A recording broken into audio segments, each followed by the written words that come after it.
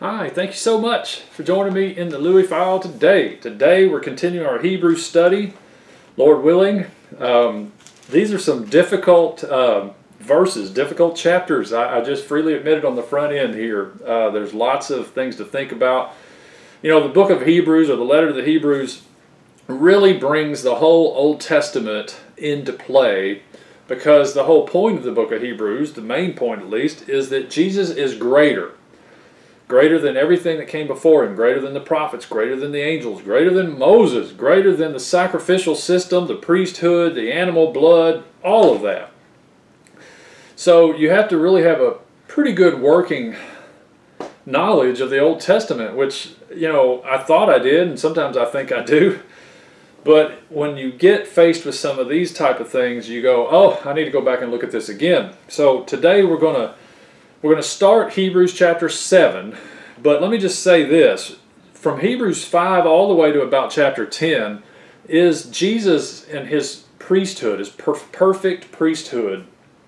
And this is why Melchizedek is so focused on here, because what the writer does is he takes us all the way back to this obscure person, character, in Genesis, who met Abraham, and they have a very brief encounter, just a couple of verses. And the Hebrew letter, the author of the Hebrews, he creates, I mean, I don't want to say he created or she created, the author of Hebrews creates or uses this incident to make a case about Jesus' priesthood being an everlasting priesthood, one that has no end. So with all that in mind, let's just take a deep breath. Let's think about what we've read recently, or what we've talked about recently. Chapter 5 of Hebrews tells us that priests are chosen from among men for men. You know, so you have this go-between, a man that is chosen to be the representative of God to the people, and the people to God. So he's an interceder, an intercessor guy. And so he compares the priesthood essentially of Aaron in the first part of Hebrews 5, and then he brings up Christ. So the idea here is that in the same manner, God picks Aaron to be priest, and he picked Jesus Christ, his son, to be priest. So in one sense, this is completely and entirely up to God's whim. And we could try to understand why he does all this if we want to, but ultimately he chooses. He's been chosen on behalf of men for things pertaining to God. Now, the Aaronic priesthood, those priests have to offer up a sacrifice for their own sins and for the people. But with Jesus, because he had no sin of his own, he doesn't have to offer up something for his own sins. He merely has to be here to offer up himself for man's sins.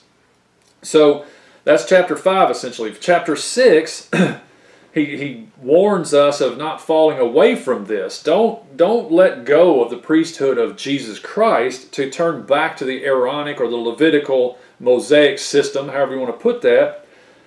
Basically, those things were temporary. We're always meant to be temporary. But we got this new thing coming through Christ, and we need to hold on to him. So then the last part of Hebrews 6, it says that God made a promise to Abraham, but in reality he made a promise to himself. And I think in the last video, I'm pretty sure, we went through that, where Abraham was put to sleep and God showed him the smoking fire pot, you know, and they had the two animals cut in half and the blood. And the idea was that God himself put Abraham to sleep, and he gave him a promise based on his own good and trustworthy name. Whereas that if God didn't do what he said he was going to do, then the Godhead itself could be torn asunder, just like these animals in this covenant promise that God gave to Abraham. So God is he is trustworthy, he cannot lie, and he's where our anchor is held. He's where our hope lies. The last part of Hebrews 6, read the verses 19 and 20, it says, "This hope we have as an anchor of the soul, a hope both sure and steadfast, and one which enters within the veil, where Jesus is entered as a forerunner for us, having become a high priest forever according to the order of Melchizedek." Oh my! Let's keep reading. Hebrews 7. "For this Melchizedek, king of Salem, priest of the Most High God, who met Abraham as he was returning from the slaughter of the kings, and blessed him, to whom also Abraham apportioned a tenth part of all the spoils, was first of all, by the translation of his name, King of Righteousness, and then also King of Salem, which is King of Peace. Without father, without mother, without genealogy, having neither beginning of days nor end of life, but made like the Son of God, he remains a priest perpetually. Now observe how great this man was, to whom Abraham the patriarch gave a tenth of the choicest spoils. Let me keep reading, verse 5. And those indeed of the sons of Levi who received the priest's office have commandment in the law to collect a tenth from the people, that is, from their brethren, although these are descended from Abraham. But the one whose genealogy is not traced from them collected a tenth from Abraham and blessed the one who had the promises. But without any dispute, the lesser is blessed by the greater. Let's just stop there. I don't want to get too far ahead of myself. Okay, so God makes a covenant with Abraham, and he promises him based on his own, by my name is essentially what he's doing here. I will fulfill what I promised to you. And we have this anchor for our soul, and that we see in the last part of Hebrews 6 is that Jesus himself has entered as our forerunner, having become our high priest forever, according to Melchizedek. So then we got a description of Melchizedek, king of Salem, priest of the Most High. And then he relates it to Abraham. So let's jump back for a second and just look at this for the sake of seeing where this all began. In Genesis 14, we read a story about how Lot, Abraham's nephew, was caught up in a war. There's a war there's 4 kings versus 5 kings, and I don't think it tells you how many men there are and how many people died per se. It doesn't give you all the stats, but I got to believe this is a huge battle. So during all this skirmish, Lot got taken captive in this battle. News comes to Abraham that his nephew has been taken captive, and Abraham makes a move. So let's just pick up in Genesis 14, verse 14. It says, when Abram heard that his relative had been taken captive, he led out his trained men, born in his house, 318, and went in pursuit as far as Dan. He divided his forces against them by night, he and his servants, and defeated them, and pursued them as far as Hobah, which is north of Damascus. He brought back all the goods, and also brought back his relative Lot with his possessions, and also the women and the people. Then, after his return from the defeat of Chedorlaomer and the kings who were with him, the king of Sodom went out to meet him at the valley of Shaveh, that is the king's valley. Here we are, and Melchizedek, Genesis 14:18, and Melchizedek, king of Salem, brought out bread and wine. Now he was a priest of God Most High. He blessed him and said, Blessed be Abraham of God Most High, possessor of heaven and earth, and blessed be God Most High, who has delivered your enemies into your hand. He gave him a tenth of all. Well, there you go. Abram rallied his men, went and got Lot back and a bunch of possessions and all his people and all the women. God really favored Abram here, I think, because it's like, they're not trained warriors, the best I know. I mean, it does say 318 trained men. I mean, maybe he did train them to fight. But so in Genesis 14, 17, 18, 19, 20, right in there, we see Melchizedek arrives on the scene. He meets Abram in the king's valley, and right away he's connected with bread and wine, which, of course, that puts your antenna up and you think, bread and wine? That sounds like communion.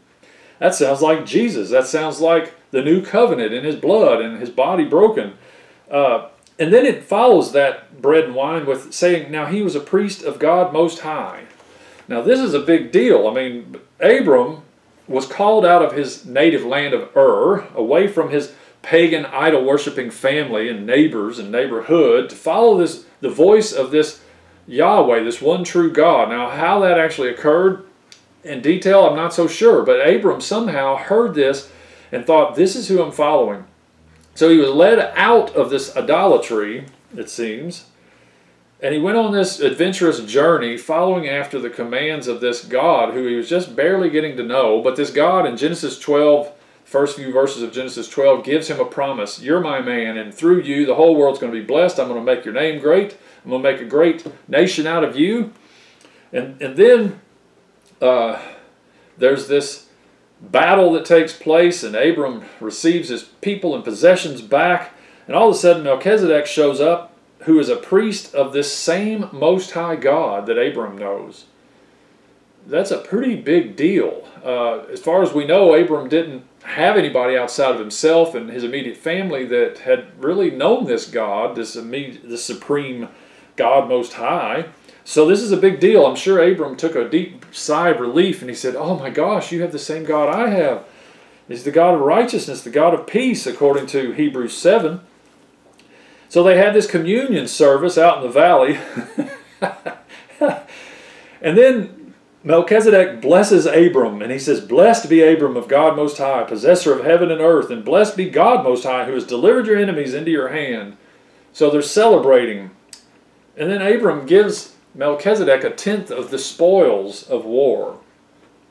Now, it does not tell us here that immediately that this became an ordinance between this, Most High God and his people, but we do see later on when the Mosaic system comes into play that this becomes a rule, this becomes a law, that the people of Israel give a tenth of their produce, or a tenth of their income, to the Levites, because according to the scripture, the Levites worked in the temple. That was their only job, and so they had no property, they had no place to grow vegetables or grow food, so they had to live off of these sacrifices and the tenth that the people gave, which is a whole different subject matter as far as the tithing issue. But we see a tithe. The tithe means a tenth. We see Abraham give a tenth to Melchizedek here.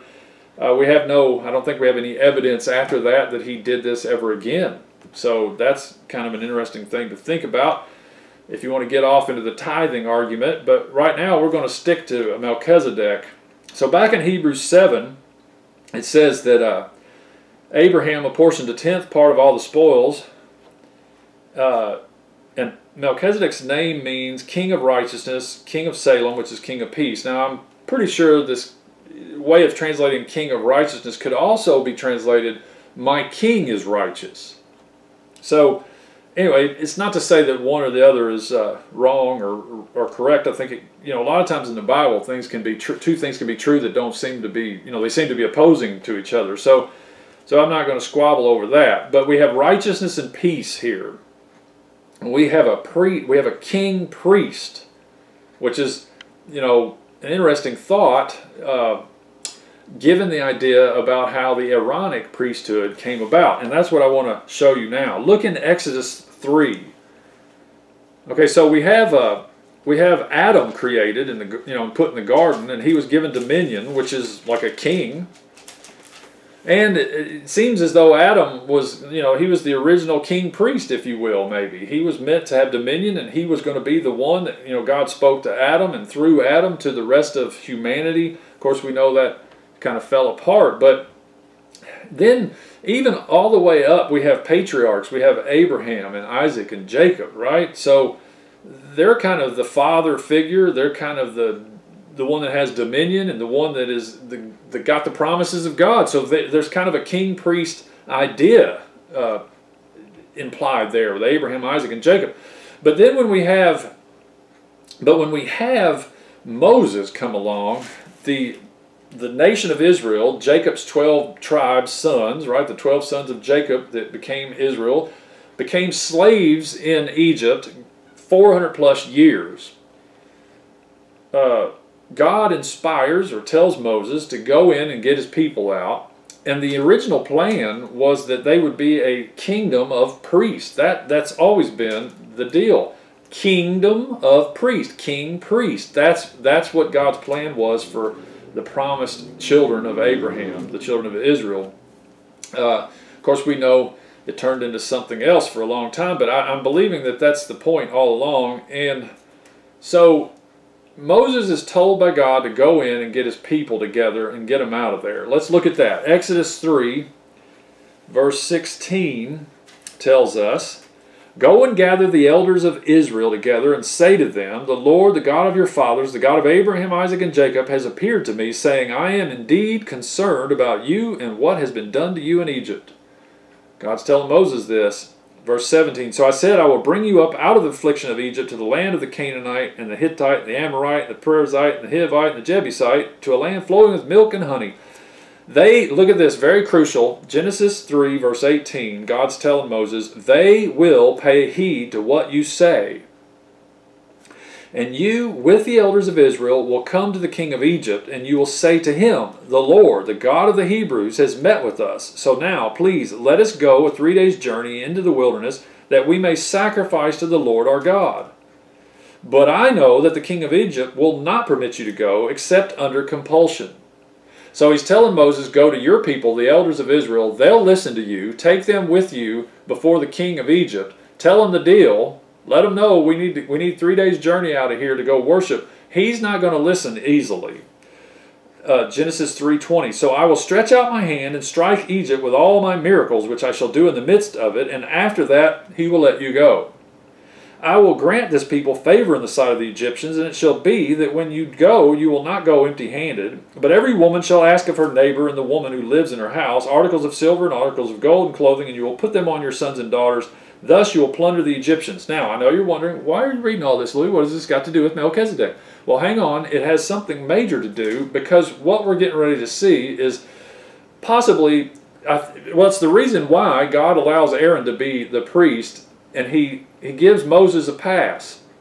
I want you to see this, because in Hebrews we're comparing the Aaronic or the Levitical priesthood with the priesthood of Melchizedek. One is temporary, and I'm going to show you where I think it's just merely a concession that God gives to Moses to push this agenda forward. And it's amazing to me how many times God concedes, and he just works with failing humanity to get us there. And that's why I think it seems so long. We might want to say, God, why is it taking so long? And he's going, well, it's taking so long on your side, my boy.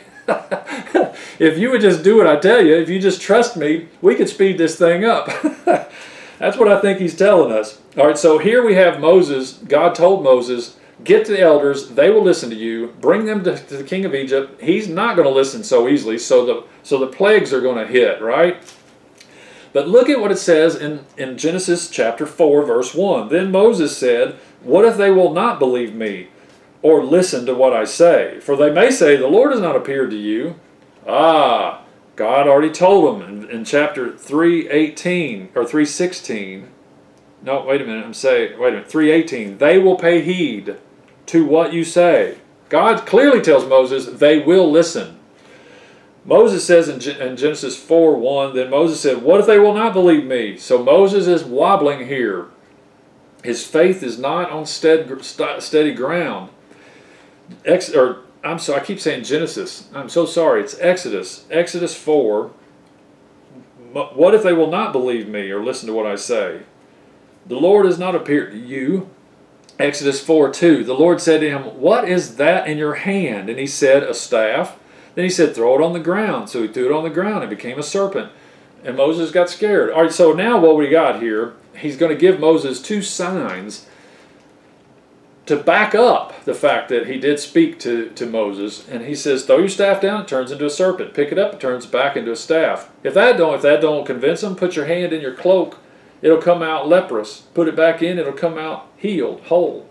So he's like, Moses, they will listen. Moses says, what if they don't? Well, here's some signs to give them. Then you take water from the Nile. He's got all these miracles that he tells Moses to perform if they don't. So now look in Exodus 4:10. Then Moses said to the Lord, please, Lord, I have never been eloquent, neither recently nor in time past, nor since you have spoken to your servant, for I am slow of speech and slow of tongue. He's still making excuses. This great and mighty Moses is making excuses. Verse 11, the Lord said to him, who has made man's mouth, or who makes him mute, or deaf, or seeing, or blind? Is it not I, the Lord? Now then go, and even I will be with your mouth, and teach you what you are to say. But he said, please, Lord, now send a message by whomever you will. Moses is doing everything he can to plead his way out of this. Exodus 4:14, then the anger of the Lord burned against Moses, and he said, is there not your brother Aaron the Levite? I know that he speaks fluently, and moreover, behold, he's coming out to meet you. When he sees you, he'll be glad in his heart. You are to speak to him and put the words in his mouth, and even I will be with your mouth and his mouth, and I will teach you what you are to do. Moreover, you shall speak for for you, moreover, he shall speak for you to the people, and he will be as a mouth for you, and you will be as God to him. So Moses fumbles and mumbles and stutters, and he's scared to death. And I'm not picking on Moses, because I may have done the same exact thing. I'm not saying I'm any better than him, or I would have done the same thing. But I just want I read all this to get this point across. God calls Moses to do something, and he backs off and he tries to get out of it, and he's stumbling and worried, and he's not trusting God. So God says, all right, look, Aaron, I'll work with Aaron. I'll work with you through Aaron to the people. So here we have God conceding, and what the seeds, the very beginning, the very origin here of this Aaronic Levitical priesthood that ends up carrying Israel all the way up till Jesus shows up. And this is why you see in the Gospels where Jesus has all this conflict with the religious leaders of his day. They keep saying, well, we know God spoke to Moses. You're saying you're greater than this, and you're what? You don't even do this. You don't wash your hands properly. You know, you're forgiving sin. Who are you? You didn't go to our schools. So the religious leaders are standing in the place of Moses. Jesus even says that. So they're fighting Jesus on behalf of their perception of God, and they're saying, we know Moses, we know this priesthood, we know this temple system. Who are you? So they're standing for what they believe God is telling them and told them, and Jesus is standing there as the new priest in the line of Melchizedek, an everlasting eternal priesthood. He's like, I have come to open up your understanding. We need to put away the temporary and embrace the eternal. And he uses all the I am statements in John to make the case. But what I want you to see is that Aaron's priesthood is a concession. God is allowing this because of Moses' apparent unbelief. God's always wanted to be one man, to be the king and the priest. But since Moses fell back, he kind of wobbled away from it, he brings in Aaron. So now we have this split thing. So Aaron's priesthood was plan B. Melchizedek is a type of Christ. He is a shadow. He is a foretelling. I think one person I heard called it he's a non-verbal prophecy. I mean, his life, who he was, who he is pointing us to Jesus Christ. So now let's look back in Hebrews 7. I'm trying to decide how far I want to go on this video before I may have given you more than you need today. I don't know. Let's look back in Hebrews 7. So Abraham gives a tenth of the spoils to this guy, who's the king of righteousness, the king of Salem, which is what turns into Jerusalem, the city of David. That's a good thing we can point out. The other place that Melchizedek is mentioned, you have Genesis 14, but then you have Psalm 110.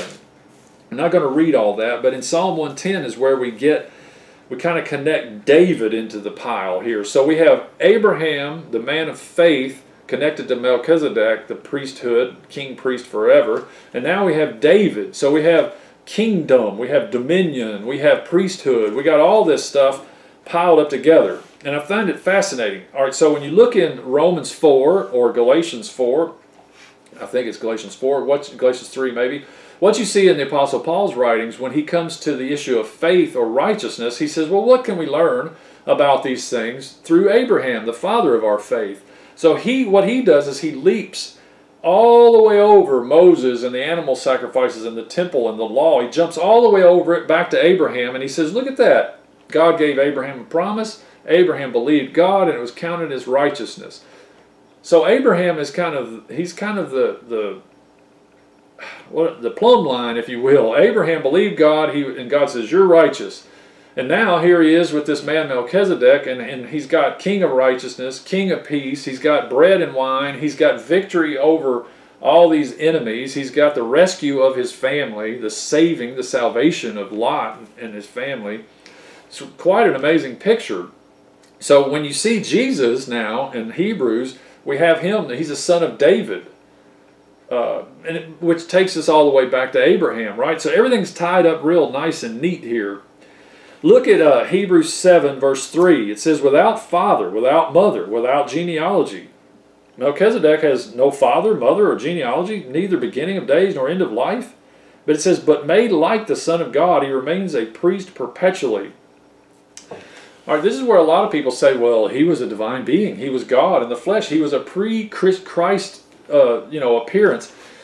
Well, I get all that. I understand all that. But I think the point he's making as you keep reading Hebrews 7, he brings up Levi. So he brings up the Levitical priesthood, and he compares it to this Melchizedekian priesthood. You got the Aaronic or Levitical priesthood is temporary, but it also is handed down through the one tribe, the tribe of Levi. This is how it's set up, right? If you're not in the tribe of Levi, you're not going to be a priest in the earthly temple. You're not going to be. It's not going to happen because it's the main requirement, one of the main requirements. So what he's doing is he's showing that Melchizedek, I don't think he's trying to say he didn't have a mother or father or he didn't have a family lineage, but the point is it's not brought up because God appointed him king priest. God said that's what you are, that's who you are. Just like he did with Jesus, he called the shots on this, and you're a priest perpetually. And it's not based on your father handing it down. It's not based on your tribal affiliation. It's not based on your family lineage, your genealogy. Melchizedek shows up, and we don't have any of that to go by. So now with Jesus, right, they used to shout at him. They said, well, you know who your father is. Basically, he was not qualified to operate as a priest in the temple, which is a mind blower to me. Jesus, the perfect sinless Son of God, would not have qualified to serve his term, if you will, in the earthly temple because it was temporary. It was a concession that God gave to Moses with Aaron. Fascinating to me, mind-blowing, and I maybe have said that one too many times, but I hope this is hitting you the way it's hit me. So when it says in Hebrews 7:3 that Melchizedek's without father, without mother, without genealogy, it's not meaning he just appeared out of nothing. It means that he's a priest forever without regard to tribe or genealogy, just like Jesus Christ is. He was a priest because God said so. He didn't have a genealogy or tribal connection to be an earthly priest, but yet here he is, one perpetually. What this is telling us is that when we see Melchizedek in Genesis 14, and then we see Aaron brought in Exodus 4, the Aaronic Levitical priesthood is a temporary insert, but the Melchizedekian, eternal, everlasting, perpetual priesthood was still going. But it was not noticeable on the surface. And I think what's happened is this surfacey animal blood contextual material tent or temple and tabernacle, all that took precedent. So that now when Jesus is born, this seed of Abraham rises up and grows up amongst them. He is now the focus is shifted to him, and he's sort of like, look at that. There's a precedent. Melchizedek is like unto the Son of God. He isn't divine. He doesn't have to be divine to be like unto the Son of God. Paul uses Adam in the Romans letter. He says, we have a first Adam and a last Adam, meaning Jesus Christ. In 1 Corinthians 15, he does it again. So we have a human Adam that is a picture and a representation of Jesus Christ, the God who is everlasting, who became a man, took on flesh, dwelt among us, who went to the cross, died, was buried, rose again, went up into heaven, and entered behind the veil in the heavenly tabernacle. Not an earthly one, not with animal blood, but with his own blood. He offered up his own blood. This is where we're going in this Hebrew letter, and I am so excited if you can't tell. I hope that you will stick with me as we move along. But today I think I've said more than enough. Thank you for your time. Thank you for your attention, and I pray that you would share this with anyone that you feel led to share it with. There's nothing that costs you but a few moments of your day.